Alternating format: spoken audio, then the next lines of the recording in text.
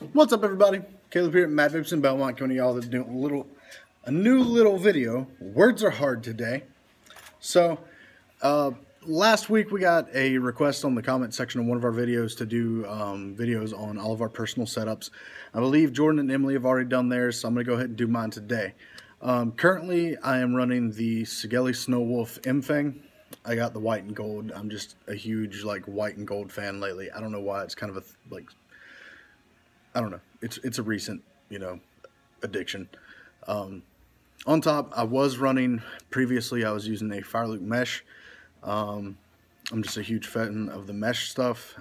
We have a customer named Josh though that recently came in probably about a month ago and introduced us to the UL Fancier, and that's what I'm currently using. Favorite thing about the UL Fancier is I've always been a big fan of RDAs. That's what I started vaping with 6 years ago, and the inconvenience of having to drip and drive, and it's just hard to constantly drip whenever you're running low on juice or something on your RDA. So then I got into RDTAs, and RDTA, the first one that I owned, and probably the one that I owned the longest, was the Limitless Gold Edition. And you put the cotton and the coils in the top, and you wick your cotton down into the bottom where the juice reservoir was. Well, the Fancier does the opposite. The Fancier takes it so that you put your coils and your cotton down below and you put your juice on top, and it's got a ring right here in the center that you wick the cotton up through and around so that it's flat, and then the juice wicks itself constantly, so it just lets gravity do the work, and anytime that the cotton is saturated, it'll just automatically pull more juice down without having to worry about it over flooding or anything like that. It is kind of tricky to wick whenever you first start using it, but once you get used to it, it's great. On top of that, the Fancier also comes with an RDA cap, so you just take your drip tip off, stick it on the RDA cap, and then you can slap that on there. It also comes with a BF pin, which is a bottom fed pin. It makes it so you can use it with squonk boxes. And from videos that I've watched on it and everything, the only thing you would do differently if you're just going to decide to use it on a squonk box is, if you want to take advantage of both functionalities of both the RDTA and the RDA, you would just take the cotton that comes out of the edges of the coil, and you would just split it in half, wick part of it down into the juice well, and then part of it up into the ring. So you would just have to use a little bit of extra cotton. I imagine it wouldn't be too complicated. So there's the Fancier, and with the Fancier, I am currently using the black one. We have a blue, a rainbow, and a purple. The purple is really cool. It's kind of got like a purple-red transition to it. And then back to the Snow Wolf. The Snow Wolf, it does go to 200 watts. It's got this nice bright LED screen on it. Kind of funny because backwards it looks like it says 500. But it's 200 watts.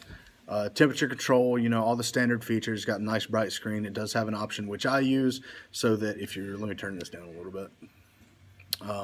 It's got a feature for battery saving, so that if you're hitting it, the screen will actually cut off while you're hitting it, which is cool. It does actually make a difference on the battery life. I didn't really think it would until I started doing it.